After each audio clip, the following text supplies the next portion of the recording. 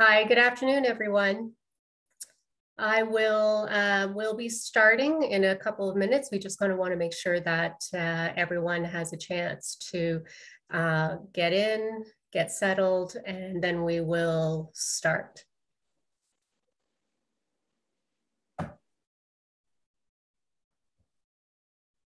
That's great. I can see people trickling in now. Very good.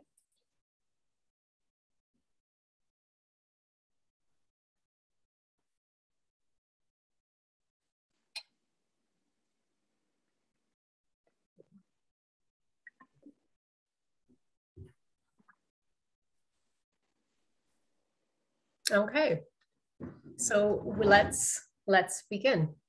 Again, welcome to everyone here today. Thank you for taking the time to join us. On behalf of the Be Well Committee, I'd like to welcome you to our session today, which is tips on improving workplace or workspace ergonomics, which will be presented by our guest speaker, Sonia Boven. Note that this session is being recorded for future viewing.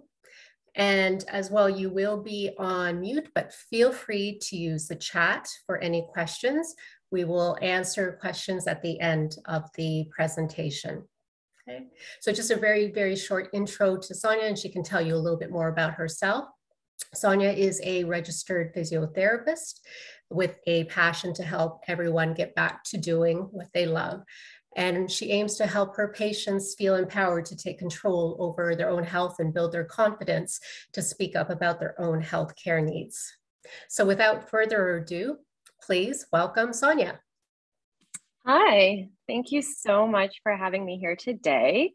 Lucky for all of you, I can't see how you're all sitting right now, but hopefully by the end of this talk, you'll all have found whether or not your posture, your ergonomics is good or bad and what can be done and changed. But for now, I'll leave you to it and see what you can pick from this presentation. So my name is Sonia and I'm a physiotherapist and I practice at 2 locations. I practice at a clinic in North York, but more relevant to you guys, I practice in Richmond Hill and I see patients of all varieties, but definitely during the pandemic with more people working from home, posture and ergonomics has been a huge recurring topic. So for today, I'm going to talk about why good posture is important, what good sitting and standing posture entails, what an ergonomic workstation looks like. So when it comes to ergonomics, it's both related to the person and to the environment around them. And then I'll give you some tips on how to minimize eye, neck, and back strain. And then we'll do some quick stretches at the end that you can do throughout your day, your work day. So I just wanted to give a little brief overview. So with this whole working from home situation, it has become a pandemic within a pandemic. I just found a stat where in 2016, only 4% of people were working from home. And then in the past year, about 30%. And I feel like it should be more than that, to be honest. And most of our home offices were not set up to work for these long work hours. There's been changes to the postures we're in, how long we're in, the movements we do, our routine at home. Maybe at the workplace, you're moving, from office to office, whereas at home, you're just stuck at your desk. And then also you're balancing your responsibilities with home duties and caregiving duties. So all of that has caused a whole other slew of issues besides the pandemic. So bad posture obviously contributes to more pain and soreness. So people will describe having more headaches, neck and back pain. So that's typical, but it can also contribute to being more fatigued. It can impact your mood, your focus and concentration. It can even impact your capacity to breathe deeply and your digestion and even your circulation, contributing to a higher risk of cardiovascular disease. And if you think about it, just the way you sit, if you sit slouched, all of those organs in our trunk get squished. And so with that poor posture, that's how it can affect your ability to breathe, your digestion. And then with your neck being cramped like that, then it impacts blood flow to the brain that can impact mood and focus and concentration, and also make you tired because then there's less blood flow to the brain. So there's a lot involved besides getting neck and back pain. So with this picture, what I'm just trying to demonstrate, if you all just grab a finger and just bend it back like that while I talk about this slide. So I want you to bend it back just enough so that you feel a stretch in your finger, but not so much that it's painful. Okay, so then hold it there. So the thing is that bad posture is not that bad. Like I slouch all the time, people slouch all the time, but not everyone gets back pain. The problem is when you're in the position for too long, or if you repeat a bad posture too many times. So the focus should be more on interrupting your bad posture, not the bad posture itself, because we're obviously not all perfect. And so we're obviously going to go in and out of bad posture. So you can probably feel as you're holding your finger down, you feel that stretch in your finger. Then when you let go, you can still feel how your finger feels a little bit funny. So imagine your back sitting in a slouched position with your neck forward for a long period of time. And then when you get out of it, that's the feeling that you're feeling in your finger, but in your neck and your back. So again, it's not about the bad posture itself, it's about interrupting it. So finding ways to get out of it and remembering to do it throughout the day. Okay, so then let's talk about bad posture. So hopefully you guys are not in this posture right now. So these are some tips to help you figure out whether you're sitting in the right posture. So the first one is making sure that your ears are over your shoulders. You do not want your head to be forward, and you want your shoulders to be relaxed. And I'll tell you why you don't want your head to be forward. Our head is actually 10 to 12 pounds. So they say it's about the weight of a bowling ball. And so when you're upright, 10, 12 pounds, that's manageable. And then with every 15 degrees that your head is forward, it actually increases the weight of your head. So the sensation of the weight of your head. And so you see this person here who's crouching forward to look at their phone, that's 60 pounds of perceived weight that they're holding up in order to look at their phone. So if you can just sit upright while you're on your phone, you have less weight that you're going to be carrying over your body. Okay, and then to continue on. So from your head, then your shoulders, now your upper back should ideally be supported by the back of a chair. So not hunched forward from the chair. And then your low back position should be neutral, meaning that you're not overly arched and then you're not overly slouched. So here you can see that the person's low back is away from the backrest. And then here you can see how their low back is pushed back into the backrest. So you want that natural curvature that you have from the base of your spine. And so you can get that by just going back and forth between extremes. So going from a fully slouched position to a fully upright position, and then finding that midpoint. And that's probably your neutral position. But like I said, it's not about the posture itself, it's how long you're in it. Okay, then we go further down. So then your bum should be towards the back of the seat, so not slouched forward. Your hips should be slightly above your knees so that your hips are not cramped at the front, because that can cause a lot of hip issues at the front. And your thighs should generally be parallel to the floor or slightly angled downwards towards the knees. There should be a slight gap between the back of the knees and the seat. It should not be right up against the seat. And then your feet should generally be flat on the floor. So if your lower legs are too short, you can either bring the chair down, or you could bring a footrest under your feet to lift your feet up onto a surface. And again, all of the support is just so that you're not overworking, you're not overstraining, you're not overstretching muscles.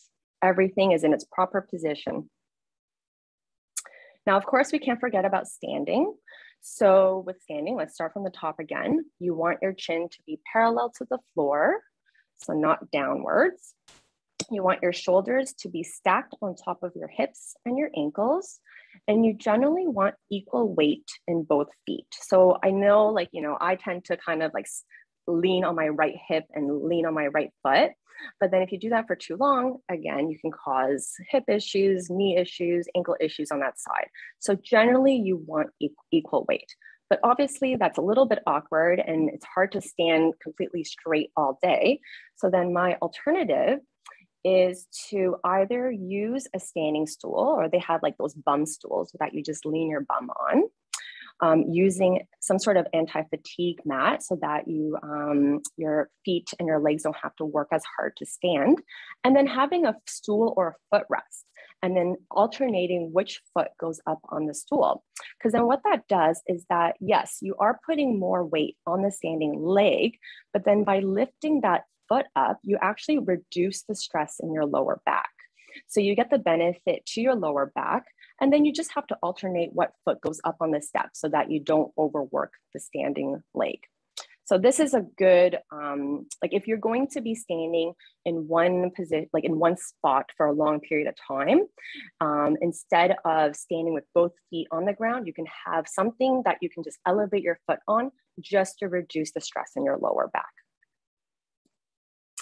Now, in terms of the workstation itself, so you want the top of the monitor at eye level, and you want the distance between the eyes and the monitor to be about arm's length. So if everyone just bring your arms up in front of you right now, your monitor should be at least arm's length away. You want your armrest to be adjustable so that you can achieve 90-degree elbow bend here. And then you want minimal bend at the wrists so that you can prevent issues like carpal tunnel. So either you want it to be parallel at the same level as your forearms, or you may even want your wrists, your hands and your wrists to be slightly lower. So then that's where the keyboard tray comes in. And then you want a chair with a full backrest, so supporting both your upper, your lower back. And then possibly an adjustable footrest if after you've done all of these adjustments and your lower legs are still too short, then you have a footrest there to support your feet. And then a document holder is nice so that you have your documents in front of you to look at instead of constantly having to look down at the table, alternating between that and then the screen. So I'll show you what I mean next. So here are some examples of items that I've recommended to my patients. So a monitor stand, and if you need to raise the monitor up to eye level, or you can get the ones that adjust and swivel to make it even more adjustable to you and your height and your viewing angle. And then this is a full ergonomic work chair. So it has adjustable armrests, a supportive backrest, and it even has a headrest. And then this is an example of an adjustable footrest that changes angles going forward and back, which is nice too, because then it's also helps with circulation in your ankles because you're pumping them. And it just gives you, again, it gives you an opportunity to be moving your feet and your ankles more instead of staying stationary. And then this is an example of a document holder so that you can keep your eyes like fairly at the same level between the document and then the screen. You're not having to constantly, look away at a document and then up at the screen. So here are some tips for neck and back pain. So obviously using a headset if possible for phone calls.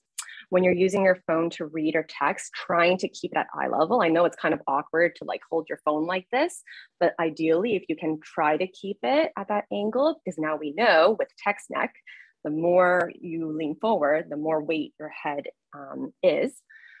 Using a lumbar support. So, people think like, oh, if I have really good posture, that's going to help me. But if you're actively holding yourself up, then you're overworking and you're overstraining your back muscles. So you actually want to passively sit back in your chair. So if you have lumbar support to give you that natural curvature in your back, then you could just sit back and relax, and then the muscles in your back don't have to work as hard.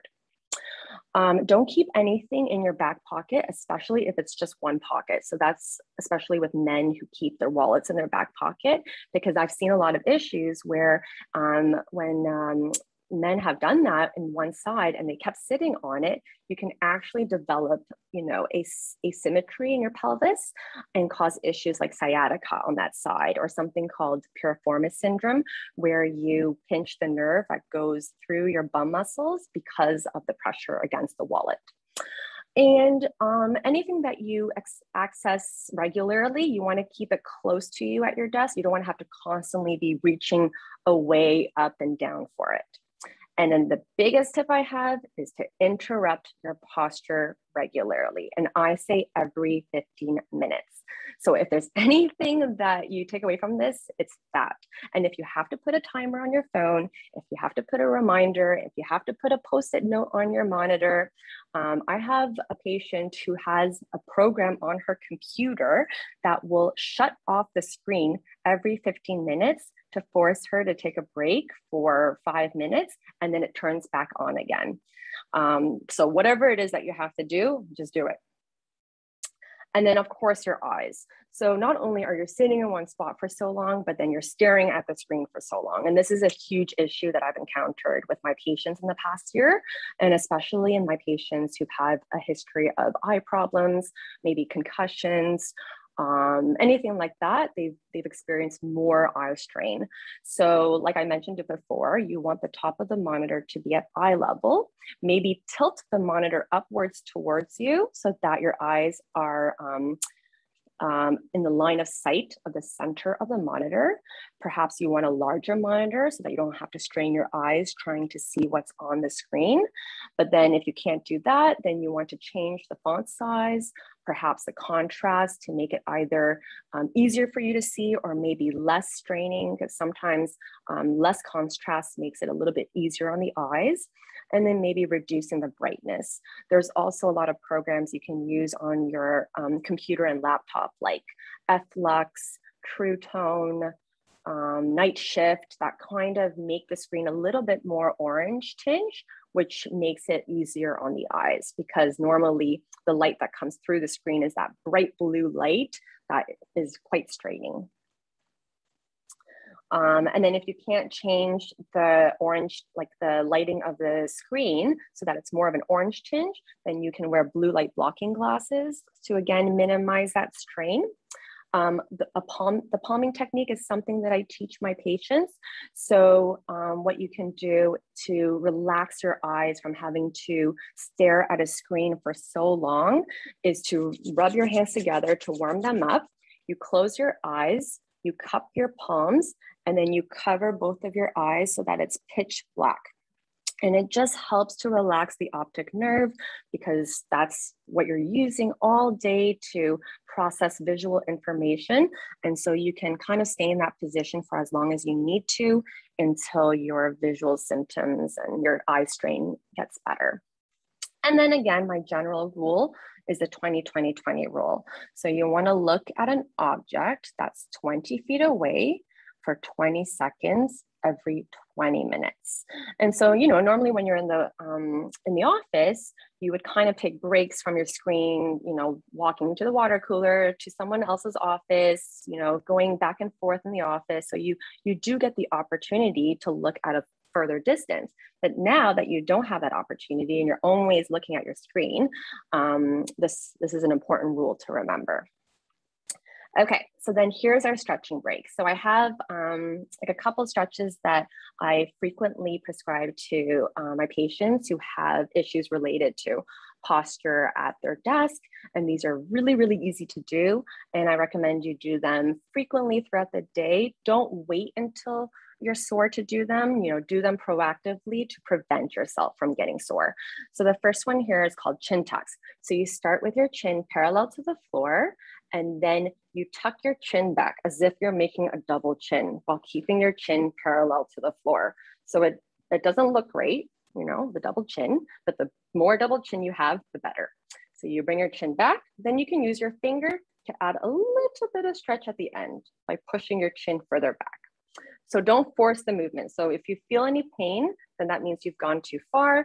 You want to see how far you can go in and out, and then perhaps over time you'll get more movement.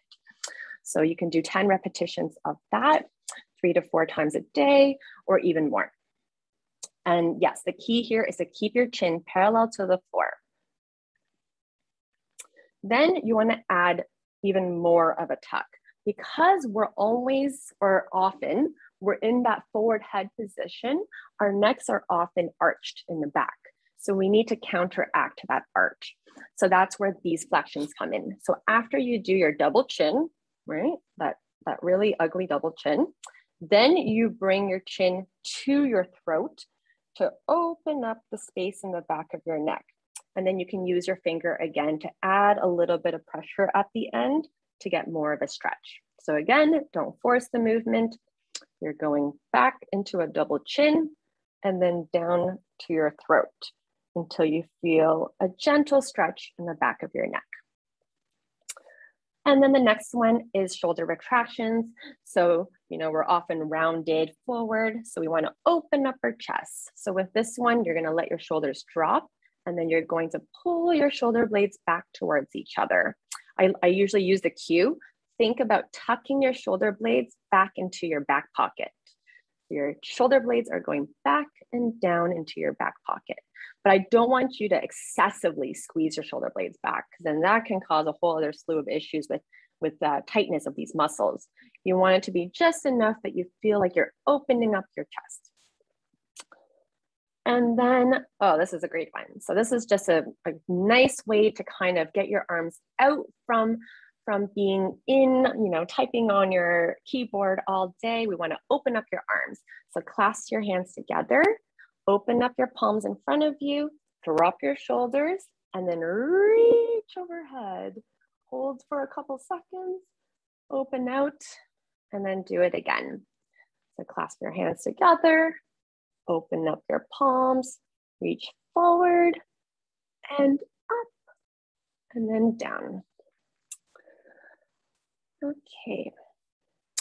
And then pelvic tilt. So this is what I was saying before about alternating between going from a slouch position to an arched position. So you're with your feet flat on the floor and your hands on your hips, you're just going to rock your pelvis back and forth. So imagine your pelvis is like a boat and it's rocking back and forth. And this is just a great way to get movement in your lower back so that it doesn't feel stagnant and stiff during the day. You can even do this while you're typing. It's such a small movement that it doesn't require much effort. And then the last one is for standing. So obviously, again, we're always forward, hunched forward, whether we're sitting, whether we're standing. So we want to counteract that. So you stand up, you place your hands on your bum, and then keeping your knees straight, you bend back, looking up towards the ceiling. So you don't want to force the movement. You may feel a little dizzy or lightheaded as you do this, so just be careful. And then just slowly going back and forth. And obviously with all of these stretches, the caveat is that if you have any pre-existing neck or back issues, make sure that you clear this with your doctor or any type of therapist that you're working with. But otherwise, they're all generally safe to be performed by everyone. So remember, my biggest takeaway is that it's not about the posture itself. We all have bad posture and that's okay. It's about how long you're holding the posture for. So make sure you're moving frequently. So even if it means that you're sitting like this when the camera's not on, but you're sitting like this when the camera's on, that's okay, because it means that you're constantly changing position. Okay, so thank you so much for listening to me today. And I hope you all got something out of this presentation, and I would love to answer any questions if there are any. Sonia, that was really great. So I don't know about everyone else, but I was doing all the exercises. I stood up, I did the back stretch, I checked my posture, and it's really interesting to have I guess like a guided, someone to guide that to you. And I also learned new things that I wasn't aware of. So for example, the palming technique, which I think is such a great tip. And I did that as well. And it was like, oh, this is really great. So even if all of us learn something different and apply that to our regular work life, I think that's awesome. And I also want to comment that the bowling ball, so with the head of your bowling ball, which I kind of knew because I do chiropractic sessions as well. But when I first found out, and just looking at your chart there, so I think it was 60 pounds that you said from looking down at your phone, which I know we all do all the time. And that is such a big number when you think of that 60 pounds on this, on your little neck. And, and I think what I'm going to do is I'll probably, get this graphic here and just put it somewhere right in front of me. So it's always top of mind, right? Because I absolutely, like, that's just a fascinating fact for myself. And I can definitely provide my presentation to you guys so that you can all have something tangible to have in front of you, so that when you review your workstation later on, you can see like, oh, check, I've done this A, B, C, but maybe I need to modify D, E, F, right? So I'll definitely provide my presentation to you guys. There is a question here, and it's basically, what are your thoughts on a vertical ergonomic mouse? Sorry, what kind of vertical? Vertical ergonomic, which I've never even heard of that as well. Perhaps can the person describe it a bit more? The vertical ergonomic mouse. Yeah, I'm not sure what that is. Yeah, I'm not sure either if anyone in the group knows what that is, but perhaps we can look at it after and then share that. I'm quickly looking it up on my phone right now, actually. Let's see what it is. Oh, I see. Okay, so basically it allows you, so your hand is not like this. It allows your hand to be sideways and to kind of guide the mouse in that direction.